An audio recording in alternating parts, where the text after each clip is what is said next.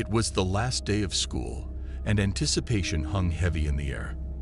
For Ben, a quiet and reserved student, it meant the end of another chapter in his life. As he walked through the crowded hallways, he couldn't help but feel a sense of relief mixed with a twinge of sadness. The day started like any other, with the usual buzz of excitement echoing through the corridors. But as Ben made his way to his locker, he noticed something peculiar. A small folded note was wedged between the metal door and the frame. Curiosity piqued, he unfolded it carefully, revealing a cryptic message scrawled in messy handwriting. "Beware the final bell." Confused, Ben glanced around, but the bustling crowd paid him no mind. Shrugging off the strange note as a prank, he tossed it into his backpack and headed to his first class. Throughout the day, Ben couldn't shake the feeling of unease that had settled in the pit of his stomach. The minutes ticked by slowly, each passing hour bringing him closer to the final bell. He tried to focus on his lessons, but his mind kept wandering back to the mysterious message. As the final period approached, Ben's nerves were on edge. He couldn't shake the feeling that something was about to happen, something ominous and foreboding. When the bell finally rang, signaling the end of the school year, he felt a chill run down his spine. With a sense of trepidation, Ben gathered his belongings and joined the throngs of students making their way to the exit. But as he stepped outside, he was greeted by an eerie sight. Thick, ominous clouds had rolled in, casting the school grounds in a dim, shadowy light. Ignoring the unease creeping up his spine, Ben hurried towards the bus stop, eager to leave the unsettling atmosphere behind. But as he approached, he noticed that the buses were nowhere to be seen. Panic began to rise within him as he realized he was stranded, alone in the desolate schoolyard. Turning back towards the school building, Ben's heart sank as he saw that the doors had been locked, trapping him inside. With each passing moment, the sense of dread intensified, suffocating him like a vice. Desperate for answers, Ben retraced his steps, searching for any clue that might explain the strange turn of events. That's when he stumbled upon another note, this one pinned to the notice board near the entrance. It read, "You shouldn't have ignored the warning. Now you must face the consequences." Trembling, Ben tore the note from the board, his mind racing with fear and confusion. Who had left these messages, and what did they want from him? With no other options, he resolved to find out, no matter the cost. But as he ventured deeper into the empty halls of the school, he couldn't shake the feeling that he was being watched, that something sinister lurked in the shadows, waiting to strike. And as the last rays of daylight faded into darkness, Ben realized with growing horror that his nightmare was far from over. With each step Ben took, the school seemed to grow darker, the shadows stretching and twisting in unnatural ways. His heart pounded in his chest as he navigated the labyrinthine corridors, the oppressive silence broken only by the sound of his own ragged breaths. Suddenly, a faint whisper echoed through the halls, sending a shiver down Ben's spine. He froze, straining to listen, but the voice was barely audible, like a ghostly whisper carried on the wind. "Turn back," it seemed to say, "before it's too late." Ignoring the warning, Ben pressed on, driven by a mix of fear and determination. He had to uncover the truth behind the ominous messages, no matter the cost. But as he reached the end of a long hallway, he stumbled upon a chilling sight. Before him stood a figure cloaked in darkness, its features obscured by the shadows. Ben's blood ran cold as he realized that he was not alone in the abandoned school. "Who are you?" he demanded, his voice trembling with fear. The figure said nothing, but its presence seemed to loom larger, suffocating Ben with its oppressive weight. With a sinking feeling, he realized that he was in grave danger, trapped in a nightmare from which there might be no escape. As panic threatened to consume him, Ben's mind raced, searching for a way out of the terrifying predicament. And then, in a moment of clarity, he remembered the note's warning, "Beware the final bell." With a surge of adrenaline, Ben realized that the answer had been right in front of him all along. The final bell had tolled, marking not only the end of the school year, but also the beginning of a sinister game orchestrated by forces beyond his comprehension. But as he turned to flee, the shadows seemed to coil around him, dragging him deeper into the darkness. And as the echoes of his footsteps faded into the abyss, Ben knew that he was about to face his greatest fear, alone in the heart of the haunted school on the last day of his life. With his heart racing and adrenaline coursing through his veins, Ben's instincts kicked in. He knew he had to find a way out of this nightmare, but the shadowy figure blocking his path seemed to grow more menacing with each passing second. Summoning every ounce of courage he possessed, Ben took a step forward, determined to confront whatever dark force lurked in the depths of the school. "I won't let you control me," he declared, his voice echoing through the empty halls. To his surprise, the figure recoiled, its form wavering like smoke in the wind. Emboldened by this small victory, Ben pressed on, his resolve strengthened by the flicker of hope that ignited within him. As he navigated the maze of corridors, Ben's senses were on high alert, every creak of the floorboards and rustle of the curtains setting his nerves on edge. But he refused to give in to fear, clinging to the belief that there was a way out of this nightmare. Finally, after what felt like an eternity, Ben reached the main entrance of the school. With trembling hands, he pushed against the heavy doors, praying that they would give way. And to his relief, they did, swinging open to reveal the safety of the outside world. But just as Ben stepped out into the cool night air, he heard a chilling laugh echoing behind him. Whirling around, he saw the shadowy figure looming in the doorway, its eyes glowing with malevolent intent. "You cannot escape me," it hissed, its voice like ice against Ben's skin. "You are mine now, bound to this place for eternity." Refusing to be cowed, Ben stood his ground, his gaze locked with the creatures. "I don't belong to you," he declared, his voice unwavering. "I am not afraid of you."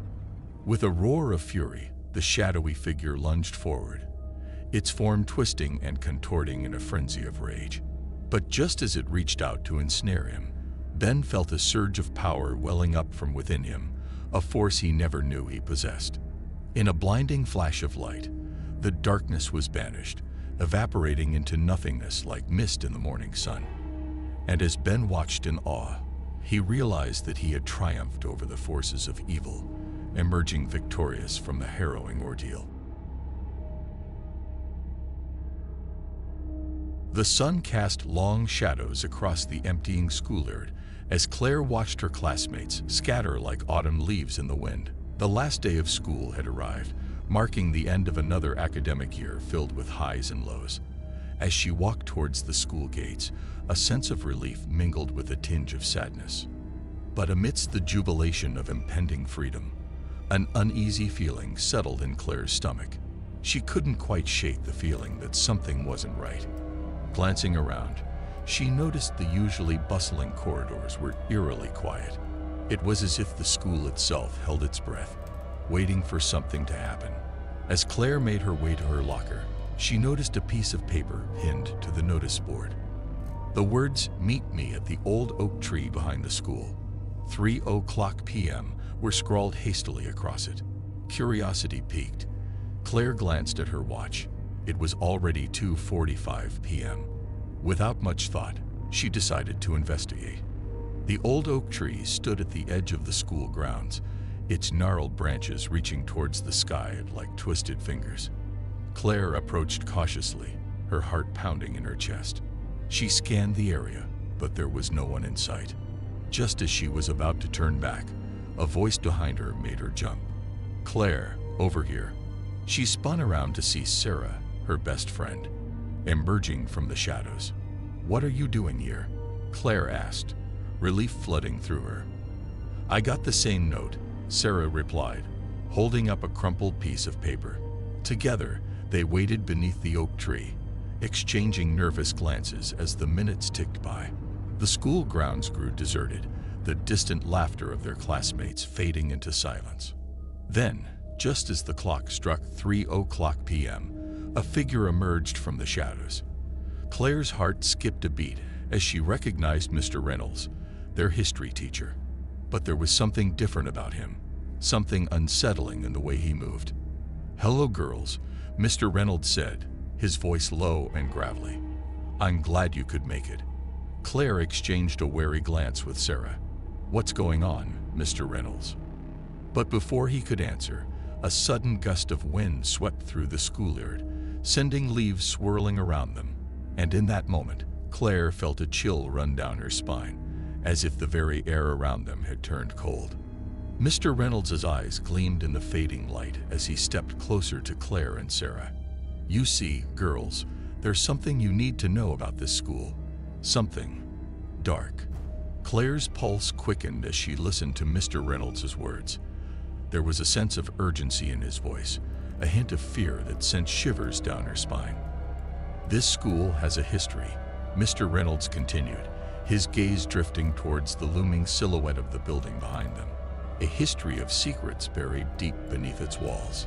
Sarah's eyes widened in disbelief. "What kind of secrets?"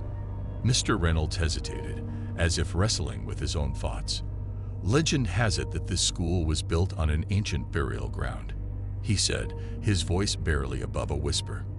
"And every year, on the last day of school, the spirits of the past come back to haunt these halls." Claire's breath caught in her throat. It was absurd, impossible even.